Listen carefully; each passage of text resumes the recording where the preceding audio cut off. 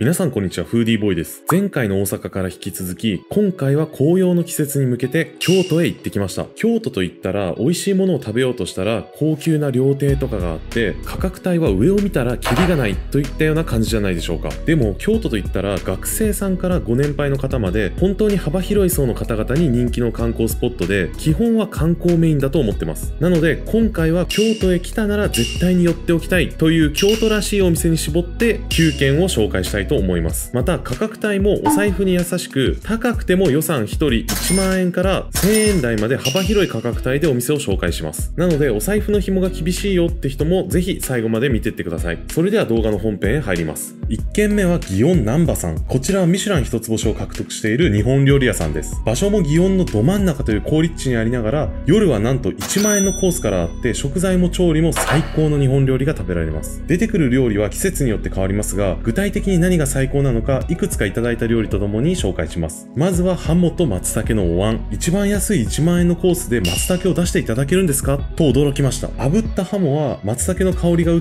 た出汁も吸って香り高い極上の味わいでした。またプルプルとクリーミーなごま豆腐も出汁との相性は抜群です。次はハッスン、白子、イクラ、カラスミといった酒の進む贅沢な食材が使われていて驚きました。穴子の押し寿司が出てくるのも京都らしくて嬉しいですね。次は小餅鮎。火入れがこちらはすごかったです。皮は香ばしくパリパリ、身はしっとりふわふわに仕上がっています。私のチャンネルを見てると一見当たり前のように見えるかもしれませんが、これを実現する火入れは本当に難しいそうです。以前紹介した柳屋さんも火入れがすごいと言われていて、鮎が名物でもありますが、こんな完璧な火入れは柳屋さんと同じかそれ以上かもしれないと思いました。次はカマスとムカゴのあんかけ茶碗蒸し。こちらはいろんな味覚が複雑に絡み合っててすごかったです。カマスは軽く炙ってあって香ばしさと油の旨味があり、それにムカゴの土っぽい香りが加わって、それらを出汁の効いた茶碗蒸しとあんが全てを包み込むようにまとめてくれます。次は松茸ご飯。土鍋で炊いた粒立ちのいいシャリに惜しみなく松茸が入っていて、香りが最高にいい炊き込みご飯です。しかもおかわりまでさせてもらっちゃいましたが、1万円でこんなに贅沢食材を使ってもらっちゃっていいのかなと心配になるぐらいですね。ちなみにお店は路地裏から入った隠れ家っぽいこじんまりした感じで、お席も限られているので早めに予約するのがいいかもしれません。リーズナブルに超一流の日本料理を食べたければぜひこちらへ行ってみてはいかがでしょうか。2軒目は室町かじさん。こちらはさらにリーズナブルに和食を楽しめて何を頼んでも美味しい割烹屋さんです。予算はだいたい1人8000円ぐらいですが、アラカルトで好きなものを頼めるスタイルなので、予算や好き嫌いに応じて注文できるのはありがたいですね。上質なお料理を出してくれるお店だとお任せのコースのみというところも増えてきている中、こういうお店は貴重ではないでしょうか。特に美味しかったメニューをいくつか紹介します。まずは刺身の盛り合わせ。大ぶりで脂の乗った上質な刺身が何種類も楽しめるので、とりあえずこちらを頼んでおいて間違いはないと思います。またサバの棒寿司という京都の名物も入ってくるのもいいですね。次は具地の塩焼き、甘鯛のことですね。こちらは鱗と身を分けて調理してくれて、身はしっとりふわふわ、鱗はパリパリに仕上がってます。甘鯛はやはりパリパリにした鱗と一緒に食べるのがたまらないですよね。次は花山椒と牛ロースの小鍋。出汁に浸って油がいい感じに落ちたさっぱりした和牛と花山椒の華やかなアクセントが抜群の相性です。価格帯も雰囲気もカジュアルに上質な和食を楽しみたい方はぜひこちらへ行ってみてはいかがでしょうか。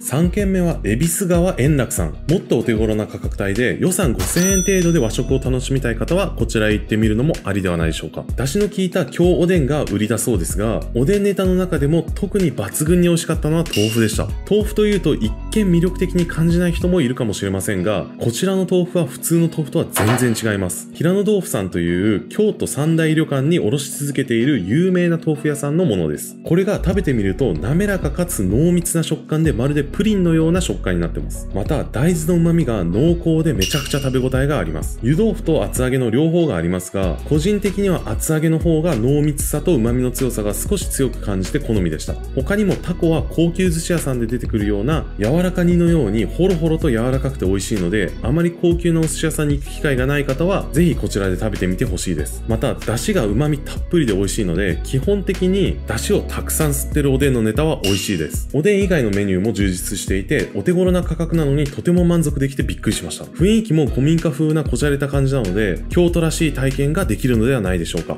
4軒目は丸太町十二段屋さん。こちらはだし巻き卵と元祖お茶漬けが有名で、朝やお昼時に大変人気な和食屋さんです。普通の家庭で食べるお茶漬けと何が違うのかというと、ほうじ茶を使っているという点と、様々な種類のお漬物と一緒に食べるという点です。ほうじ茶自体に出汁や塩気はなくて、本当にそのまま飲めるほうじ茶なので、漬物と白米とほうじ茶のバランスを自分で整えて程よい塩味に調整して食べるような感じです。漬物独特の癖のある塩味がお茶と白米によっていい感じにまろやかになっていて、サラサラとかき込むように食べれちゃいます。またほうじ茶の心地いい香りがとても爽やかでほっと落ち着く味わいです。他にもプルプルのだし巻き卵は甘みは一切ないタイプで、だしの旨味がしっかり効いてて、これで白米も食べれちゃうぐらいの美味しさです。お値段の少し高いメニューにすると、一品物の小鉢や刺身もついてきて、お茶漬けを食べる前に白米とおかずで定食のようにも楽しめます。こちらは予約は受け付けておらず、空いてるタイミングなら気軽にフラッと行けるのがいいですね。日によってはお昼時は結構並ぶそうなので、朝食にお茶漬け目当てで行くのが一番狙い目かもしれません。ホテルが素泊まりプランで朝食難民の方はぜひこちらへ行ってみてはいかがでしょうか。5軒目は肉料理渋谷さん。京都で肉と言ったら牛肉っていうのを知ってましたか？実は京都の方は昔から牛肉を好んで食べる文化があるそうで、牛肉を提供しているお店がたくさんあります。その中でもやっさんという創業70年以上の老舗肉割烹の有名店から独立された方がやられているお店がこちらです。超老舗人気店の味をリーズナブルに味わえて予約がしやすいという超穴場店です。特に刺身のメニューが美味しいと人気のようです。いくつかメニューを紹介します。まずはタン刺し。見ての通り油の刺しがすごいですね。柔らかくて口どけも良く、ダイレクトにタンの油の旨味を感じられます。甘めの醤油だれで味付けしてあって、からしと合わせるとタンの旨味を邪魔しない程度の絶妙な調和で酒が進みます。次は初刺し。こちらはホルモン嫌いな人でも食べられそうなぐらい臭みが全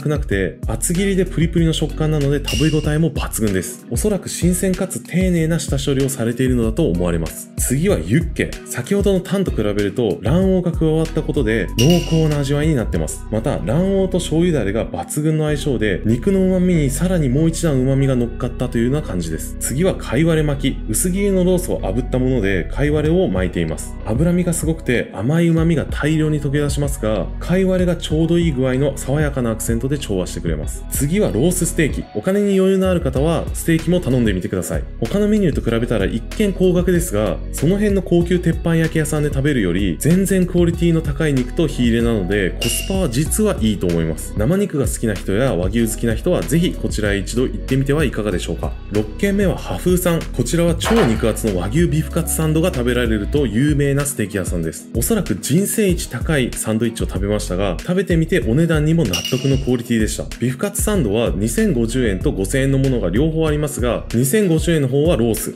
5000円の方だとフィレになります。確かに黒毛和牛のフィレがこれだけ入っていたら5000円という価格にも納得です。フィレステーキ1枚分ぐらいは使っていそうなボリューム感です。見ての通り火入れは完璧でしっとりとしたレアに仕上がっています。サクッとしたパンとカリッとしたカツの歯触りと香ばしさをまず初めに感じます。その後に肉にたどり着くと、レアなのにもちっとした弾力の後に繊維がほどけるように簡単に噛みちぎれる食感となっています。そして甘いフィレ肉の旨味とマヨネーズベースのソースが絡み合っていく至福の味わいです。サンドイッチの値段と考えたらものすごく高いですが、黒毛和牛のフィレステーキサンドと考えたらむしろお得な気がします。ちなみにホリエモンさんのやっている和牛マフィアだとフィレのサンドイッチは倍の値段です。超高級なサンドイッチを人生で一度は味わってみたいという方はぜひこちらへ一度足を運んでみてはいかがでしょうか。7軒目は末広さん。どうやら京都で寿司といったら押し寿司が名物のようですね。今回はこちらの創業なんと200年で超老舗の末広さんでサバ棒寿司を食べてみましたが、これが絶品でした。正直僕は押し寿司に変な先入観があって、シャリが硬く詰まっている印象でネタとのバランスもシャリ多めであんまり好きじゃないななんて思っていたのですが、こちらの棒寿司で考え方が変わりました。見ての通りサバが超肉厚なので、筋目してあってもサバの旨味が酢に全然邪魔されません。またサバ自体に油がめちゃくちゃ乗ってて、サバの温度もちょうどいいので油の口どけが良くて最高にジューシーな味わいです。またシャリはほんのり温かいぐらいでふわっとしててサバとよく混ざってくれます。お土産、軽食、お昼ご飯何でもいいのでぜひ一度試してみてほしいです。光り物が嫌いというわけじゃなければ後悔はしないと思います。